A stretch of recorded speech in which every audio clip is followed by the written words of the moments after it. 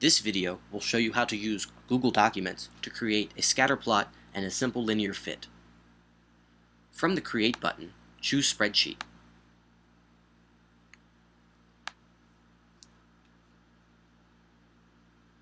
This will pull up a new window with an environment similar to Microsoft Excel.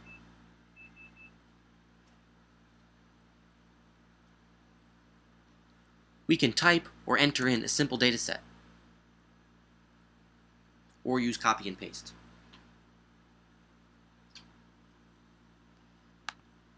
We can now make a scatter plot by selecting the two columns of data by clicking in the upper left and dragging to the lower right.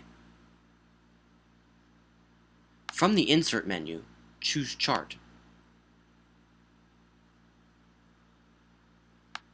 The Charts tab will allow you to select Scatter, and then Scatter Chart. We can then insert the graph, then clicking once, and then the hand will allow us to drag to the side. We can now calculate the slope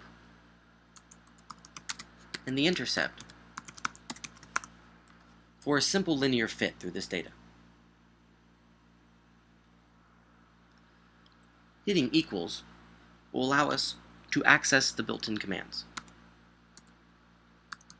The command is slope, and the syntax guide tells us that we need data y and comma data x.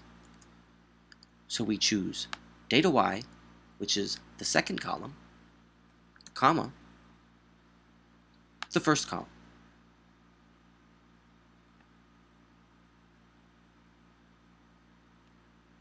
We close the parentheses and hit enter.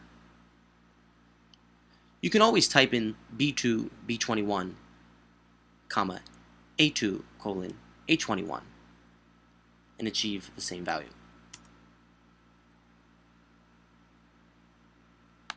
We can calculate the intercept in the same manner.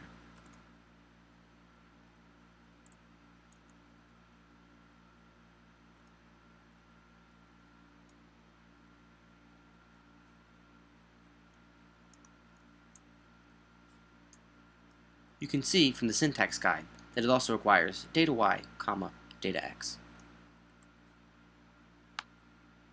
We select data y, comma, then we select data x.